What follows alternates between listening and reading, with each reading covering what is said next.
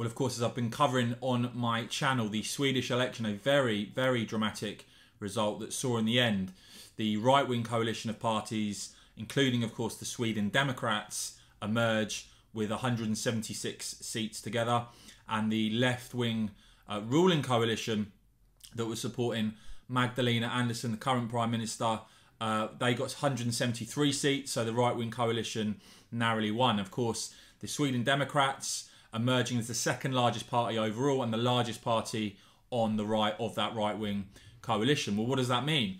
We're now seeing already Sweden to slash migration as the right takes control, the Sweden Democrats demanding measures to deport foreign criminals, strip gang members of citizenship and freeze the asylum system as the price of supporting a Conservative-led government. You've got Jimmy Akerson there, the Sweden Democrats leader, saying it's time to start rebuilding security, welfare and social cohesion. It's time to put Sweden first. Now, it's worth noting that Ulf Kristersson, the leader of the moderate party, another party on the right there, he's now likely to become the new Swedish PM, I think.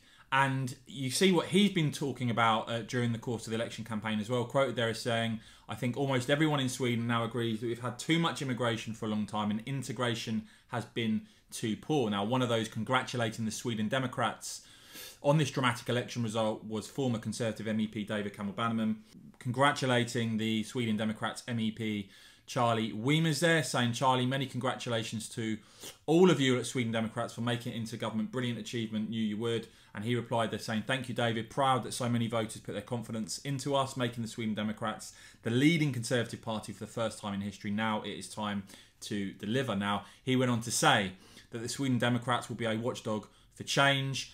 And he spoke to Nigel Farage on GB News. Here's the clip. Let me know what you think. So, we're about to get a new centre-right coalition in Sweden. The numbers are very, very clear.